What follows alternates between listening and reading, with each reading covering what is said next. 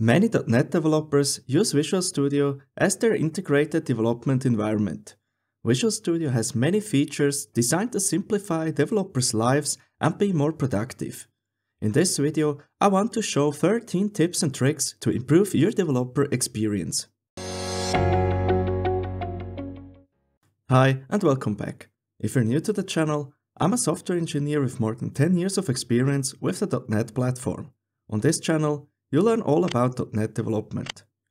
Depending on your experience as a .NET developer, you might know and use some of the tips in this video. However, I'm confident that you'll learn at least something new. Before starting with one of the best productivity features, listen to a quick word from today's sponsor.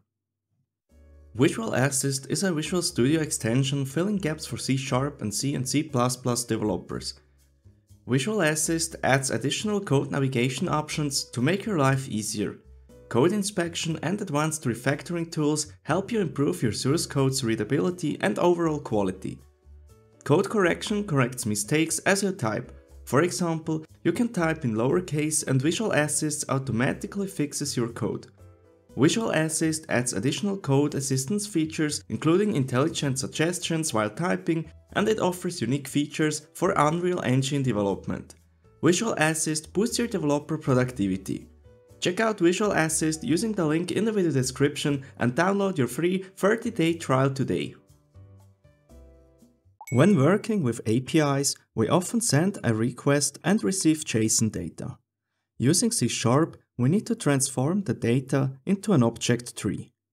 That's where what I'm going to show you is a game changer. First, let's assume we receive the following JSON data from an API. Now let's copy the JSON data into the clipboard and in the Edit menu, select the Paste Special menu and click on Paste JSON as classes. As you can see, Visual Studio generated a class structure matching the JSON data.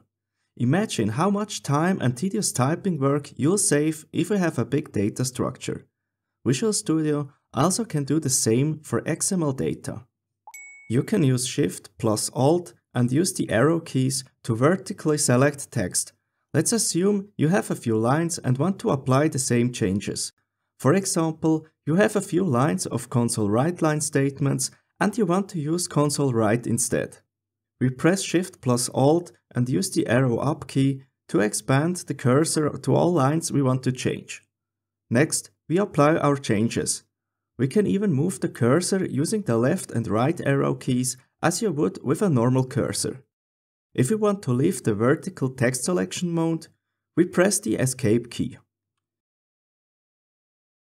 If we want to mark a line for future edits, we can use comments and mark them using the same structure. For example, we can add a comment starting with to do and add a colon. Bookmarks are a better solution.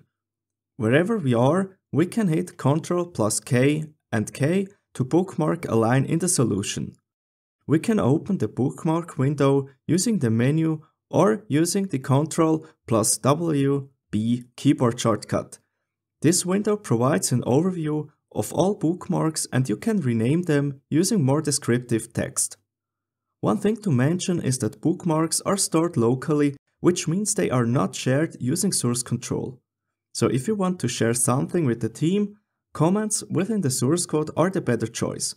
However, usually bookmarks are used for short-term notes to yourself and you avoid accidentally committing your personal notes into the source code repository. Code snippets are a powerful tool for everyday code writing. Most developers know about the CTR code snippet to create a constructor or the prop snippet to create a class property. However, there are many more snippets that you can use to simplify your everyday tasks. I'll quickly go through a few snippets I think are useful but not well known. CW creates a console write line statement. Try creates a try-catch block. For creates a for loop with a predefined index variable incremented by 1. For R creates a for loop with a predefined index variable decremented by 1. Exception creates a template for an exception implementation according to guidelines. There are many more useful code snippets in Visual Studio.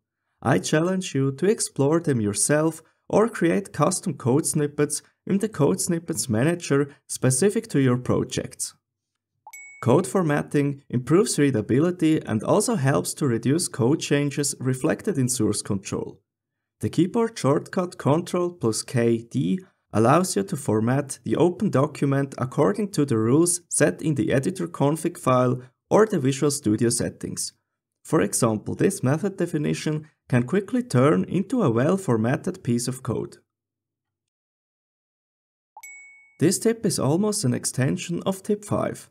Enable code cleanup on save. It used to be a feature of the well-known Productivity Power Tools Visual Studio extension.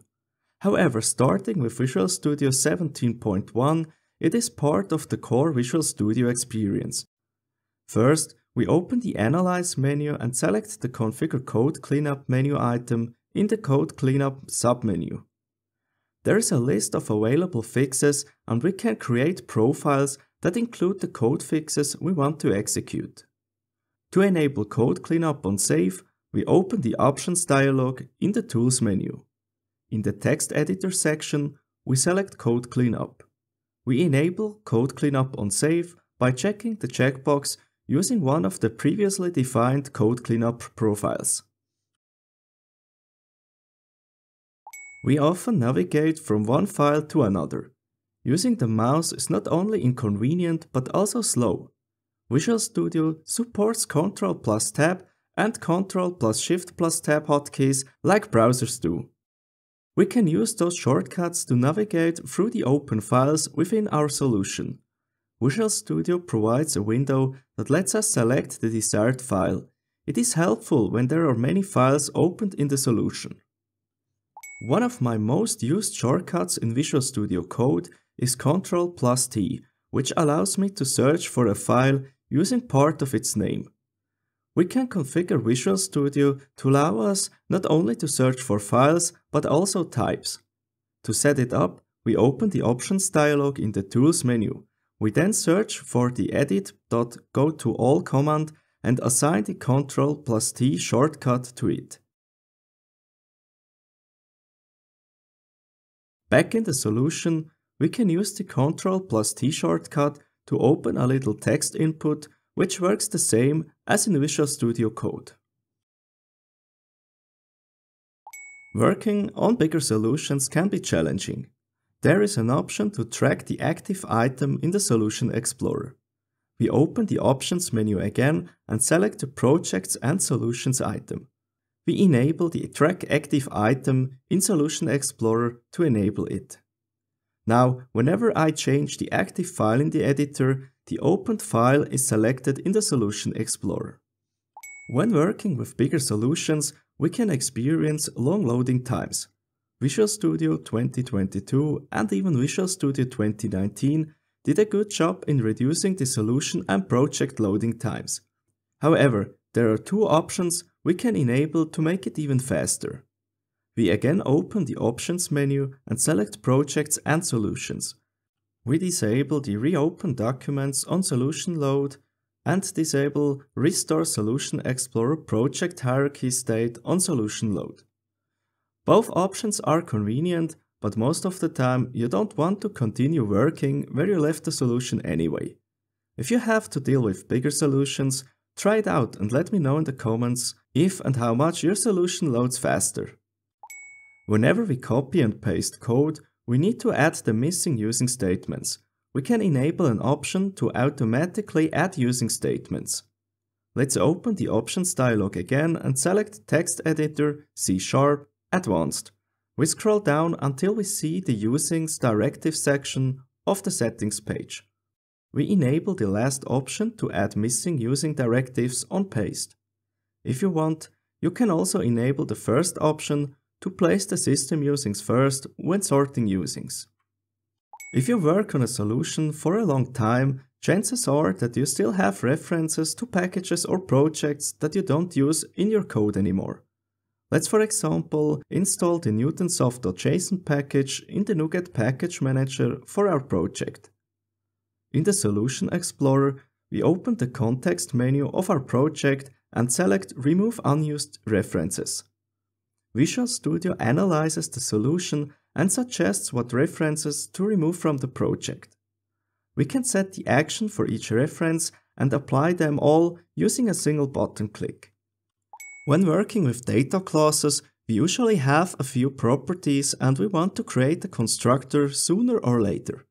We can do that using the Quick Fixes menu. We access it using the CTRL+T keyboard shortcut. Let's create a constructor including the name property. Now let's do the same on the date of birth property, but this time we add the property to the existing constructor. It's a small thing, but the time saved can add up over time. What we also can do using the Quick Fixes menu is generate argument null checks. We place the cursor in the constructor argument and open the Quick Fixes menu again. We select the desired option to generate the checks we need. Don't forget to like and subscribe and let me know in the comments what tip or trick you learned from this video or if I missed something important.